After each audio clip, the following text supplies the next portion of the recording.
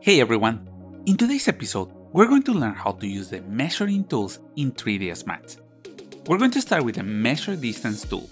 This tool will help us to quickly calculate the distance between 2 points. We can access it from the Tools menu, Measure Distance.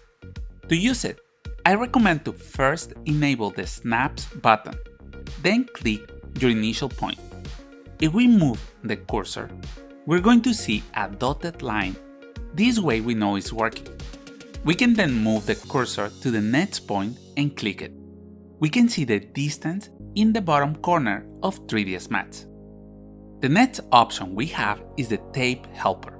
To create one, go to the Create panel, select the Helpers category, and choose the Tape object type. To measure a distance, click on the initial point. We can see that the tape helper has been created. Then, drag it to the second point to create the target. As we have just created the tape, we can see the length in the parameters of the Create panel. One of the advantages of the tape is that we can move any of the ends separately and snap them to our objects. For example, we can select a different corner of this room.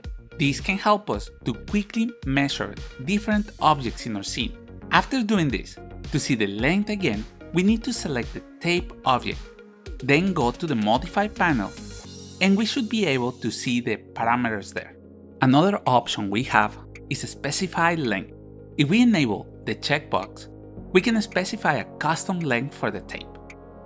Another handy tool we have is the Measure utility. To select it, go to the Utilities panel and click on the Utilities rollout. From there, click on the Measure button to open it. With the Measure rollout open, select an object or shape.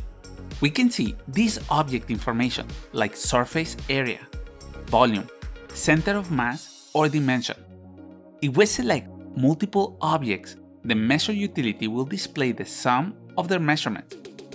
If both an object and a shape are selected, the utility will display information for both types. If we click on the New Floater button, we have access to a float panel with the same information. This is really useful if, for example, we want to see the length of our objects while we are in the Modify or Create panels.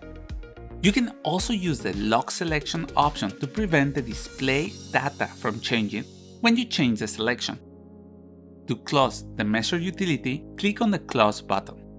The Protractor helper is a simple and powerful tool that allows us to measure the angle between a point and any two objects in our scene. To access it, go to the Create panel, click on Helpers and select Protractor. Once you have placed the Protractor helper in your scene, you can easily measure the angle between any two objects by clicking the Pick Object 1 and Pick Object 2 buttons, and select the objects you want to measure. The Protractor helper will display the angle formed between the two objects in the Angle parameter.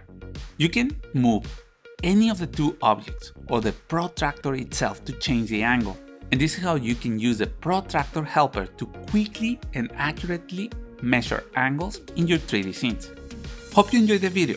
Don't forget to click the like and subscribe button. If you have any questions, let me know in the comment section below.